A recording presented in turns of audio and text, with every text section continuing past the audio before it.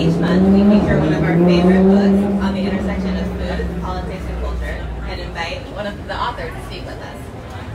So every once in a while, a cookbook comes out that really showcases beautiful food, but it also shows us a different way of relating to food and a different way of being. And Bryant Terry's latest book, The Vegetable Kingdom, The Abundant World of Vegan Recipes, is one of those books. And actually, I think that all of your books fit into that category of showcasing and illuminating a different way of being and thinking. This book, The Vegetable Kingdom, is more than just a collection of vegan recipes. It's a love letter to your daughters. It's a reflection of their mixed heritage. It is a celebration of just what plants can be and taste like. It is a subtle but unabashed decolonizing of vegan eating. And it's just a celebration of culture. So thank you for writing it and congratulations. So this book is, so my last book, Afro Vegan, was published in 2014, so it's been 6 years between books. And I just feel like it's important to say that while I was getting a lot of pressure from handlers, publicists, agent, editors to write another book, publisher, it was really important for me. I very intentionally took off those 6 years because I will say this, if anyone is interested in writing a book, a cookbook, the cookbook writing process is isolating, protracted, and grueling. It's not fun at all. I will say that. I'm not going to compare it to getting childbirth. I won't even disrespect that process. But I will say this. If I could recall how horrible the kind of many of the moments when I'm writing this book was, I probably wouldn't do it again. But it's moments like these that I reflect on. I'm like, yeah, I want to do another book because I get to see all you awesome people coming out and supporting. So, but yeah, I just, like our youngest daughter, Mila, we started her cello when she was 3, and I take pride in the fact that I have taken her to almost every single one of her cello lessons and been to all of her recitals. Like my parents, as cliche as it may sound, they always think like, you never get those years back when they're little like that. And I really take that seriously, and I think it's been so amazing being able to bond with them and connect with them. And part of the reason that the book is dedicated to them is because I dedicated so much time and just having a lot of daddy-daughter time, and it just kind of organically happened because I like feeding them the most, so they're going to be eating the food that is in my next book. Okay, so Bryant Terry, you're a father, clearly. You're an educator, you're a chef, you are a mentor, you're an activist, you are also the chef in residence at the Museum of African Diaspora here in San Francisco. Can you tell me about the arc of your work and what came first? Yeah, so I'll say this. I think it's important to note that I always frame the work that I'm doing as helping people remember many of the practices that our ancestors had. Just by show of hands, how many people in the audience have had people in your family who were smallholder farmers, who had farms at some point? How many people had home gardens? Do you have family members that actually made food from scratch? Did things like canned, pickled, and preserved, things like that? So a lot of these practices that I think are presented as the things that we should be doing to help, connect with real food, to help us, make our way back on the path to more healthy and sustainable food system. These are things that I grew up with. I grew up in the South. I'm from Memphis, Tennessee, and my family came from the rural South, Mississippi, Tennessee, Arkansas. We owned farms. And so when my grandparents, my paternal grandparents, when they came to Memphis, as many people migrated from the rural South to the urban South, they obviously brought with them the connection to the land, the survival instincts, the traditional agrarian knowledge. So these were things that they implemented in the context of the city. So my paternal grandfather, more than a garden, I say he had an urban farm. Every bit of available space in his backyard was being used to produce food. And I'm not going to romanticize it, trust me. They were definitely kind of doing some child labor exploitation when they were getting all the grandkids to go out there and plant food and pick weeds and harvest and shuck corn and shell peas and all that. But those are some of my fondest memories, and I feel like the lessons that I learned there, obviously the seed to table cycle, just the benefits of kind of like planting a seed and the benefit of, seeing the fruits of your labor. But everything I'm doing is kind of like helping people get back to these practices that I think a lot of our ancestors had at some point. And so that's the beginning, and I think that's important. But in terms of like my kind of political entree in this work, there are a couple moments. One was when I was in high school. So even though I think the type of food that we were eating is the type of food that I think most Western trained physicians or allopathic physicians or dietitians or 3, 2, 1. Are you editing this? Yes. Okay. All right. We're gonna start this over. So most of the type of food that we were eating is the type of food that I think any Western trained allopathic physician or dietitian or nutritionist would say that everyone should be eating. And that's the thing. One of the things that my work has been pushing back against are these kind of like reductive ways in which people frame African American cuisine.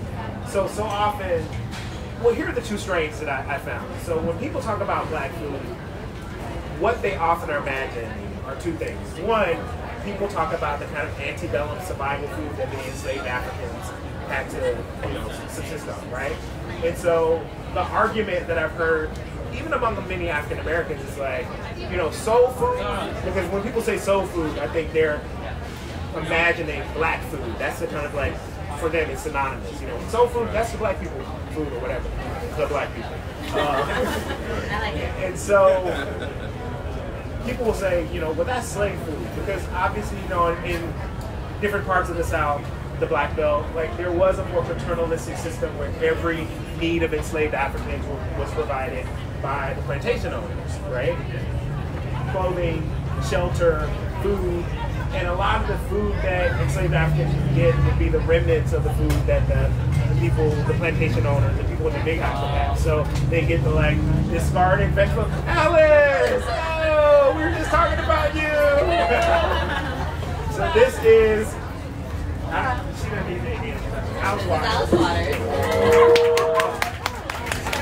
So, I was telling them all about, yes, Alice, I was telling them all about the school food initiatives and the center in Sacramento and just all that amazing stuff you're doing. So everybody here agreed that they're gonna somehow use their time, their talent, or their treasure to help with the organization and the work that you're doing. Right, guys? Love you, thank you. Wow. Thought I was spaced 30 minutes ago. I can't even ground myself now. Okay, so there is antebellum type food where you get the remnants of what they cooked in the house. So the worst parts of the vegetables, the worst parts of the animals, the internal viscera.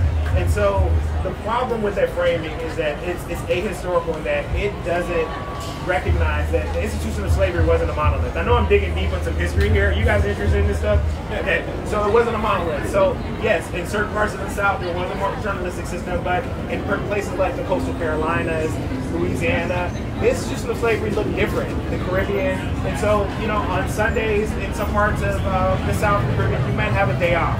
You might have your own plot of land where you can grow your own food. So this whole idea or notion that, well, soul food or black food, that's just slave food. We need to move beyond that is erroneous. But then the other framing that I see is when people talk about soul food or black food is what they're thinking about. They're talking about the comfort foods of the cuisine, right? The deep fried fatty meat, the sugary desserts, the things that people would have on holidays and celebrations.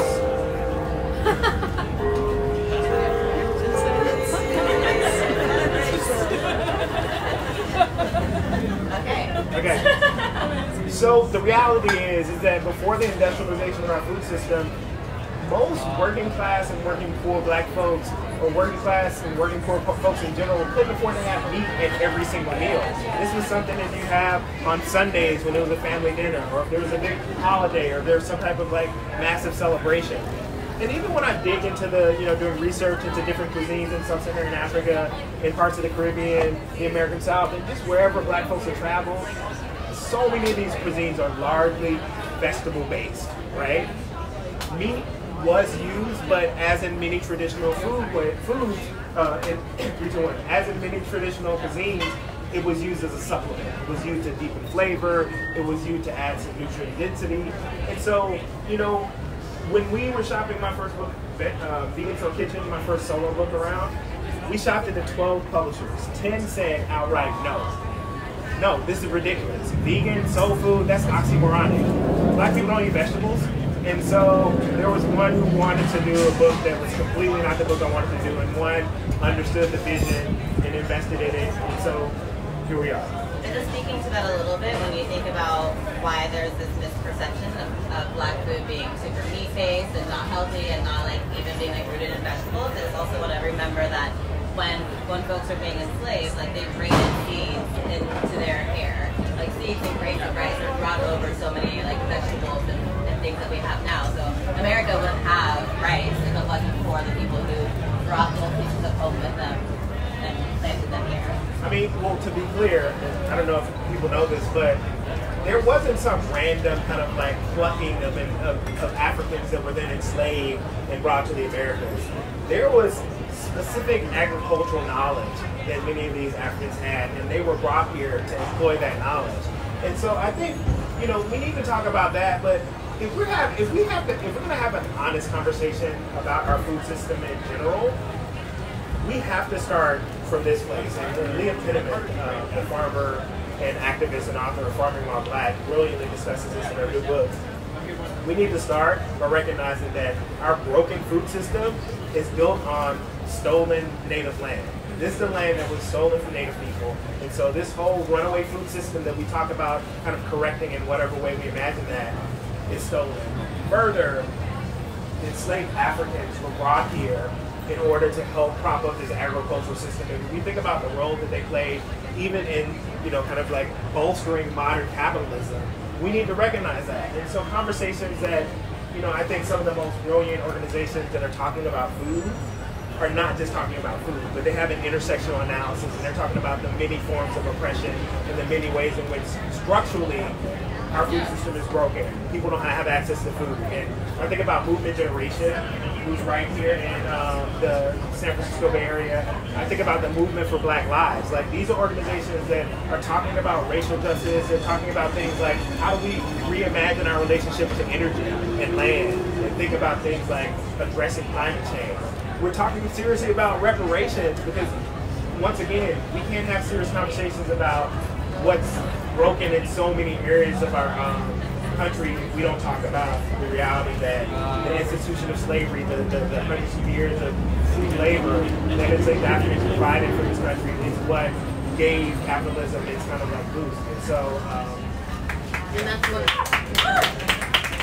of the things I think we both really appreciate about working with food, is that it's the place where you can come together. And People's Kitchen Collective said this, is another dope organization. They said food is where we meet, food is where we build, food is where we struggle, and food is where we survive.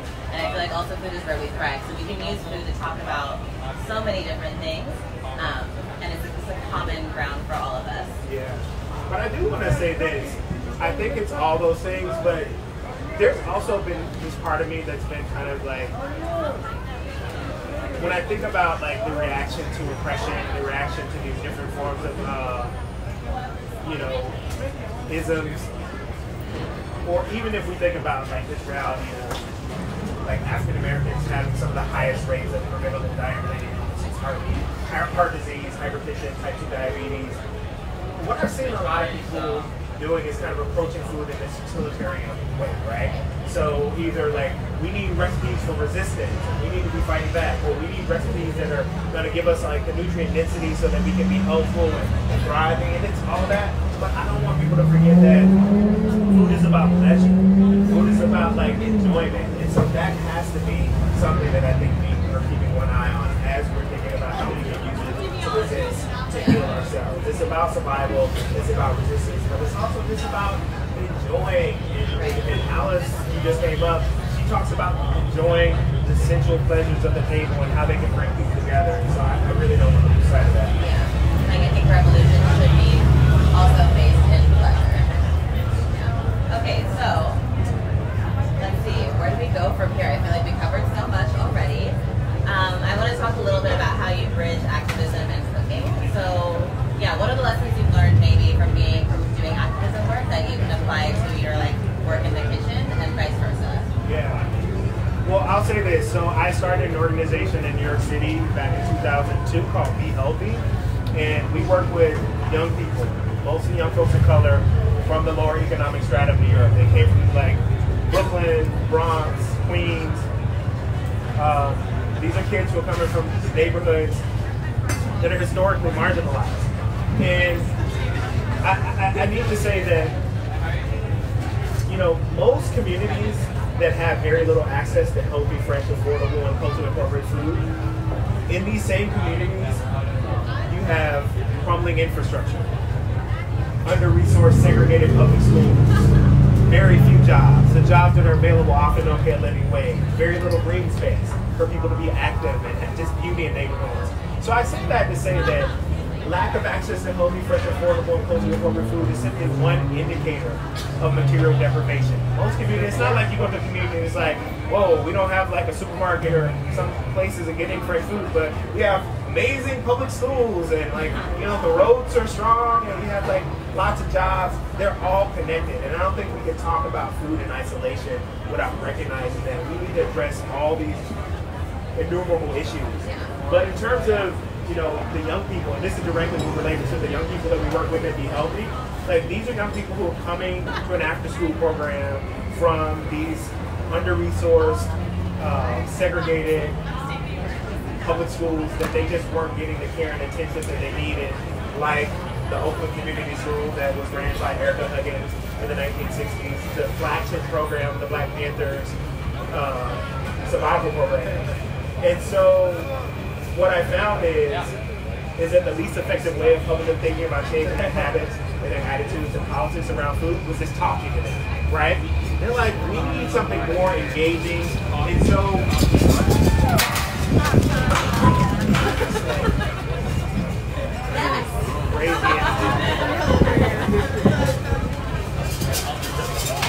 So what we found was, if we took these young people to different sites, because our whole thing was, how can we use cooking as a way to excite them? First, to change their own personal relationship with food, but then to go back to their own communities and think about how they can shift the relationship with food in their communities through peer education and community organizing. But we had young people who, under any other circumstance, wouldn't want to eat fresh fruits or vegetables. But when we took them to urban farms and community gardens and different sites throughout New York City that had fresh food, and we involved them in the process of harvesting it or choosing it, and then we brought them back to the door, the center where they were based in Lower Manhattan, and they cooked the food, they always tried it. They had an investment in trying it because they were a part of this process. And so I do it with my children, I do it with children that I work with in different programs. Like this whole process of getting them involved, not just in the cooking, but getting their hands in the soil, getting them like deeply invested in it, and they'll try it. And the more they try fresh fruits, vegetables, whole grains, legumes, fresh cooked food, the more that it opens up their palate and they're excited to actually try more. So I think that's a great way to start, because you can talk about the food politics, but sometimes that just like shuts people down. But when you bring them to the table to cook, I think people are more excited and willing to, you know, dive deeper in some of the other forms. That's what she knows. And why did you start with young people?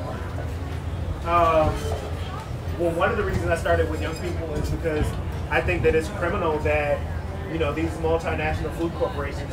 So first of all, just so people are clear, there are 4 or 5 multinational food corporations that control more than half of our food system globally, right? This is a problem, because when you have like a handful of corporations, this type of concentration of our food system, what can they do? They can do things like set pricing, right? They can determine, you know, what seeds are available to us. They're patenting seeds. They can sue you if you grow their seed that they patented.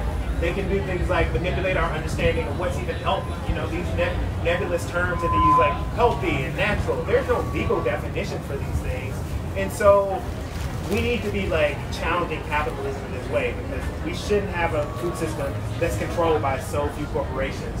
But one of the things that's so criminal to me is that the fact that these companies aggressively market the worst foods and worst drinks to our children. They're spending $1 billion every hour marketing high fat, high sugar, high salt, processed, packaged, and fast food to children. And especially to black and brown children. Black and brown children see twice as many of these ads than a white child. Yeah. So they're expanding the market, they're concentrating in the most vulnerable communities. And so obviously we need some legislation in order to kind of curb that type of aggressive market. We talked about it in the Be Healthy program I started as a form of psychic violence. Because when these children come out of their house, or even before they leave their house, probably on their devices, they're seeing ads, billboards, jingles that are telling them to eat and drink the worst foods, right? I can't compete with that. Because I think the argument that these companies might make is that well, parents should be responsible for the kids. We're the ones who you should be shaping their desires and determining what they're going to eat. I can't compete against $1 billion. I don't think most parents can compete against that. And so I think we need to ensure that, you know, these type of aggressive ways of capturing the minds of young, vulnerable, impressionable children, there's policies in place to prevent it. And so. Yeah, and just a side note, that whole like, oh, the parent should be responsible. They used to think that with lead paint too. So like in the 50s, there would be like these ads, like, oh, like if like the parent needs to like watch out for their kids, make sure they don't like eat anything with lead paint in it. Which is ridiculous. It's not. Like the problem with capitalism again is that they always make it up to base. It's always up to the individual as opposed to like the institution or the collective. Okay, so I want to go back to what you were saying earlier about some of the misperceptions around soul food. One, I want to know, like, why do you think there is this? I mean, you told us that we think why there's misperceptions, but like, who stands to gain from this misperception of what soul food is? Who stands to gain from it? Yeah. Like, do you think that there's a way? Maybe it's a way of like othering a certain type of person or a certain type of cuisine, or yeah, I mean, it is, and frankly, I don't really put a lot of emphasis on who stands to gain from it, but I know who loses. And who loses, we all lose from it, because we all have this misperception and we don't get to... That's so funny. So sorry. Let's just keep trying, because I want to say something. Oh. You're doing great. You are Yeah! I think that, because what I found is that there's this kind of like bifocal approach that I have to take around educating people about the true origins of soul food. And so it's not just that the wider culture needs to be re-educated about, you know, the diversity and complexity of the type of food that African Americans have, you know, grown, cultivated, and consumed, you know, from the time that folks have landed here. But it's people of African descent as well. Yeah. You know, black folks have their own misperceptions and misunderstanding of what our food is. And when someone will tell me that, you know, this type of book is somehow written through, and I'm just being like completely transparent about like a kind of critique I saw somewhere. I don't think it was on a comment. No, it wasn't this one. It was actually my last book. It may have been a comment on Amazon.com. Don't read those things, please. never read the comments. Crazy. No, sorry, I can't say that. People are just in their own thing. They're in their own world. But someone said something about like, oh, you know, that book is written through the white lens. He's like, somehow he's writing it with the white gaze in mind, because, you know, this isn't soul food. I want more like barbecue tofu and like, you know, just like the kind of stereotypical foods that I think people often associate with African Americans. And so it hurts me that people don't know our own history and the kind of agrarian-based, you know, traditions that we have, and the vegetable-centric food that we see throughout regions of the American South, and like I said, throughout the African diaspora. And so, you know, I'm always thinking about how I can kind of ease people into this understanding. And once again, for me, recipes are such a powerful way to do that. You know, some heady intellectual lecture may resonate with some people, but some people don't want to hear that. But I found that if I present, you know, a dish and then people are just like, this is amazing, what is it? And then I can talk to them about the history of it, you know. For example, you know, one of the dishes in here, one of my favorite dishes in this book is called Big Beans, Buns, and Broccoli Raw. And so, I'm not a baker, but I actually make a homemade bun for this. And the bun is filled with some of Steve Sando's, you guys know Rancho Gordo beans? Rancho Gordo? awesome. So they're royal Corona beans that have been cooked until tender, and then they are simmered in this rich tomato-based gravy with diced potatoes, and then it's the bun is topped with that, and then we take broccoli rabe and we either grill it or roast it in an oven, and that's kind of like the replacement for what might typically use lettuce in a sandwich. And the origin of this recipe is bunny chow. And bunny chow is a traditional South African dish that laborers would often have. And what they would do is take a loaf of bread and then hollow the loaf of bread out and fill it with a curry. And originally it was a vegetable-based curry. You know, I think lima beans was the foundation, but as it evolved, more meat-based curries were used. And so when I think about a dish like that, I think about the kind of like portable foods that we see throughout different cultures that people use, working people use, you know, whether it's like empanada or, you know, hand pies in the American South, or tamales, like these quick, portable, nutrient-dense food that if you're workers, you can take it, you can stuff it in your pocket and keep it moving. And so, you know, I like to think that the recipes are more than just about sustenance, but they're about teaching people history, they're about sharing memories, and really giving, like, you know, the reader kind of a full sensual experience, but also kind of like educating them at the same time. Yeah, it's a twofer. So in this book, or in many of your previous books, it was really about the African diaspora and Southern cooking and soul food, and I feel like this book also includes this book also includes some more Asian influences. And as a person who is Black and Asian, it was really nice to see myself somewhat represented in a book that I've never ever seen before. So thank you for doing that. But I wanted to know just a little bit more about how did you get some of those recipes from like the Asian inspired recipes? Where did you pick those up from? What was the inspiration? Yeah. So my wife is Chinese American, and we have 2 Afro-Asian children. And so, you know, I think we both we understand the ways that we can teach our children about themselves through food. And so I'm obviously doing it through African diaspora food, and my wife does it through different Asian cuisines. You know, Chinese food that she grew up cooking, and she's also really adept at Thai, Lao, Vietnamese, Japanese. So we just kind of have like a very Asian and African diasporic palette that we pull from.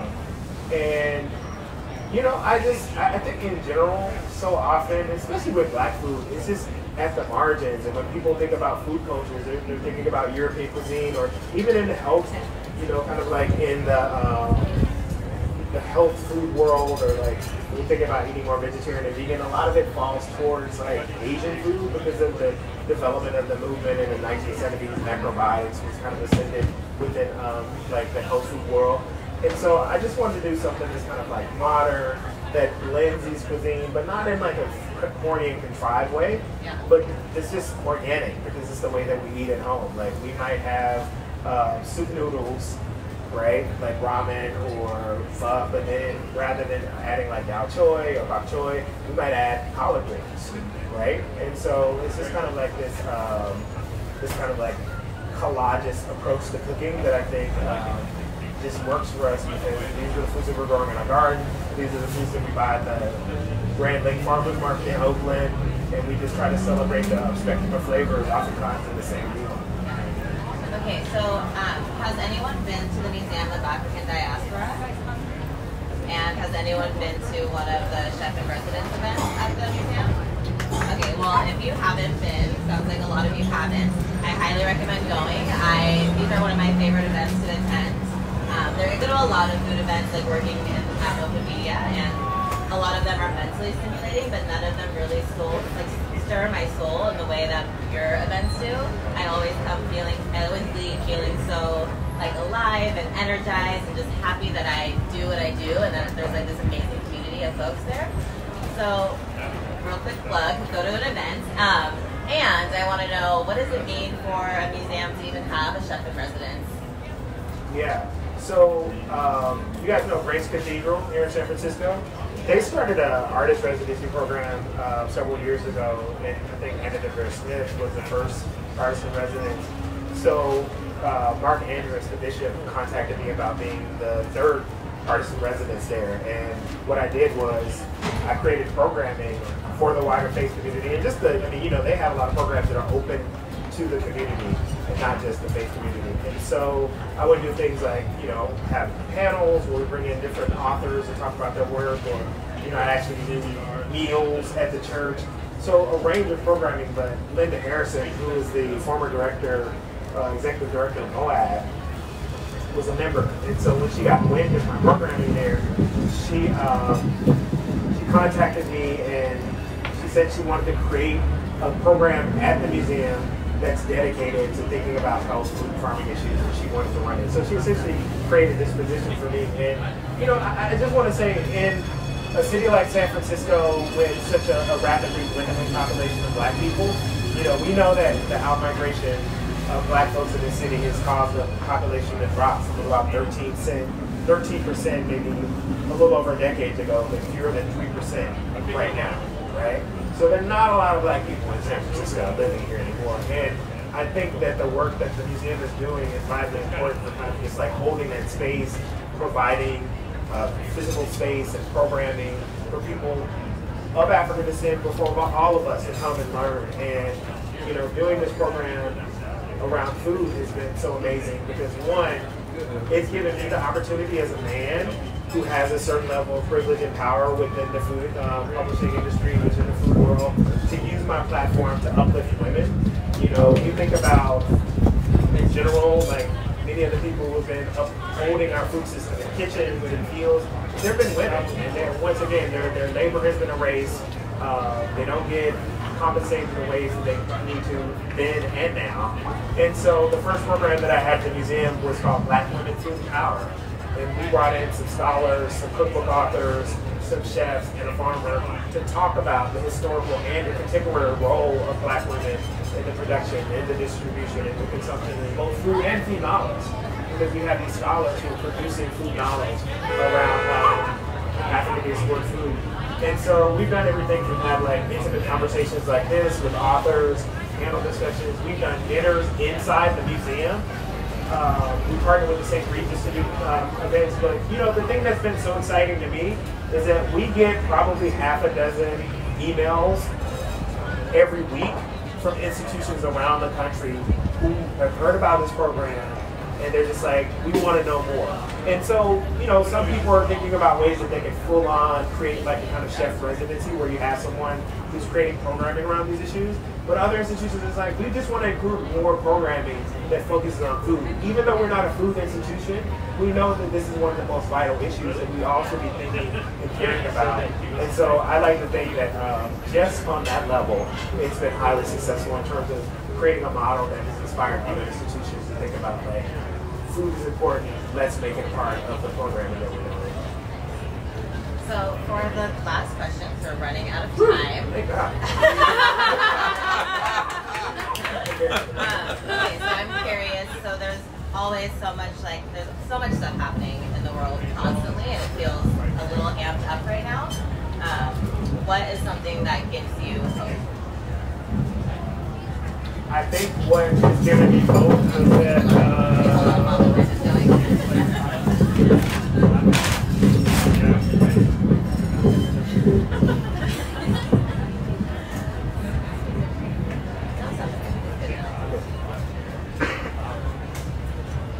I'll keep it simple. My children give me hope. They are not just them, but when I see them and their peers, like the way in which they can articulate important issues, like my soon-to-be 9-year-old. I mean, from gender to racism to, you know, sexism. I mean, like, just the level at which they're thinking about and able to articulate these issues. I just feel like we're going to be in good hands. These are the young people, the generation that's coming up.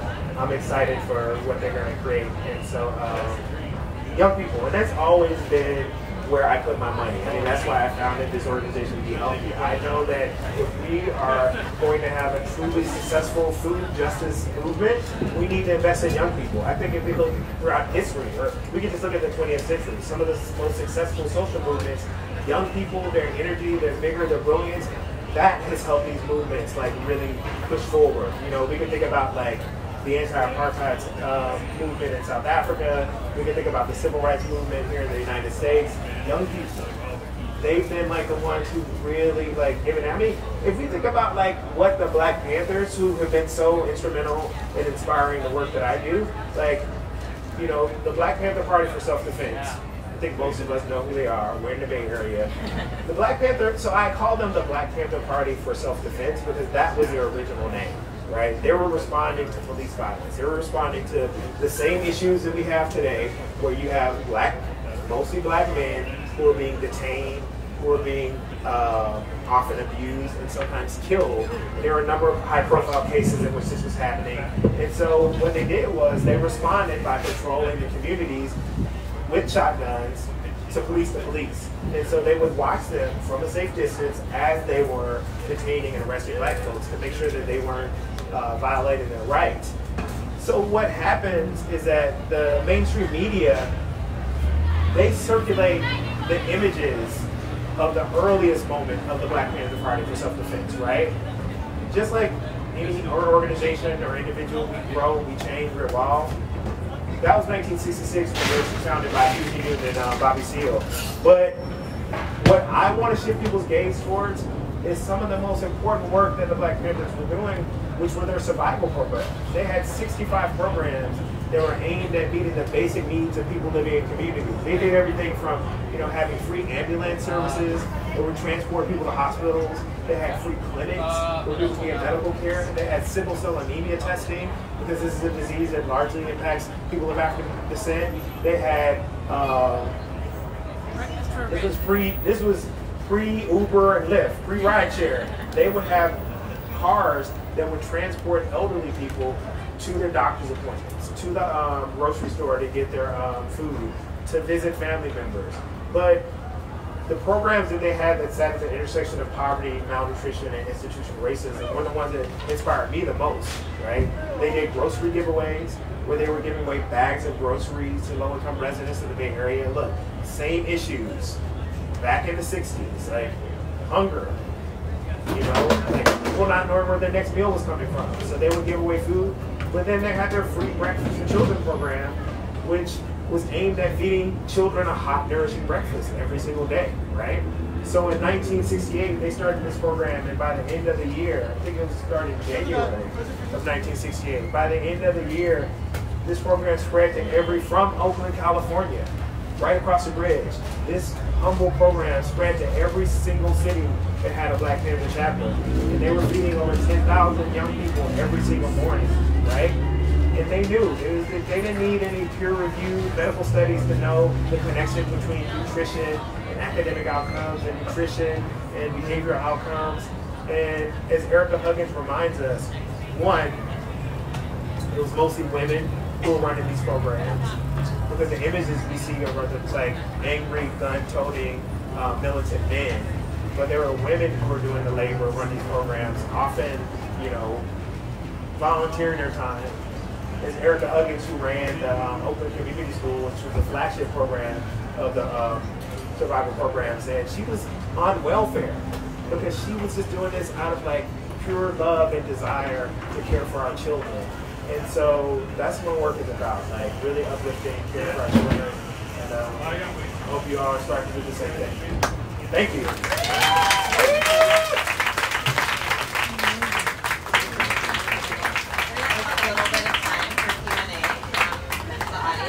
So if y'all have a question, it doesn't have to be recorded, so you're fine. All right, yes. Could you explain, I got here late, could you explain why you became a vegan? I kind of started, but I veered away from that for a second. I'll tell you, so this bell rings.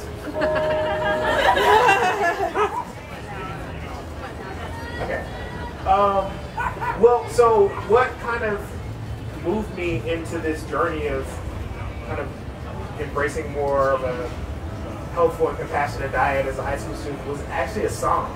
And that's part of the connection to the music, is because, you know, I realized that sometimes, like, these kind of heady intellectual conversations, they work for some people, but one of the issues I had when I first started doing work in the food movement is I found that there were a lot of like class and educational assumptions that were being made in these spaces about how are we going to change the food system, you know? And I think that when I kind of ruminate on my own history, when I think about the fact that it was a song that moved me to just kind of turn everything upside down, and I'm like, I'm going to change my life. That is what it is. And I feel like I need to recite this song to you because I'm being all like, I need to keep the lyrics for this song that moved me to think about being a vegan. And it's called Beef. And it's by this hip hop crew, one of the illest hip hop crews in history, called Boogie Down Productions from the Bronx. It goes like this. Beef. What a relief. When will this poisonous product cease? This is another public service announcement. You can believe it and you can doubt it. Let us begin now with the cow. The way that it gets to your plate and how. The cow doesn't grow fast enough for man, so through his greed, he creates a faster plan. He has drugs to make the cow grow quicker. Through the stress, the cow gets sicker. 21 different drugs are pumped into the cow in one big lump. And just before it dies, it cries in a slaughterhouse full of germs and flies. It gets much more graphic, so I'll stop there. But I just feel like this one song so brilliantly articulated the ills of factory farming and the impact that it has not only on human health, but on the animals and the environment. And I just, you know, this whole idea that, you know, animals are running around in the field happily and they just kind of lay down and go to sleep and then we eat them, you know, that really just exploded all that. And, you know, I understand the power of, like, literature. And, oh, because then after that, my dad, I begged him to buy me this tape. The kids in here is like, they used to have these things back in the 90s.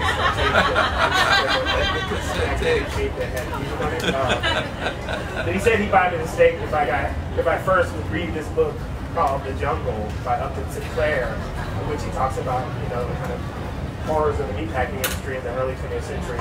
And so it was a book, it was a song, it was like these type of things that really started to shape our politics around food. And that's one of the reasons that in addition to the food, y'all have a suggested soundtrack, I'll have suggested films and books, because I want to give people kind of a multi-layered education that goes beyond just making recipes.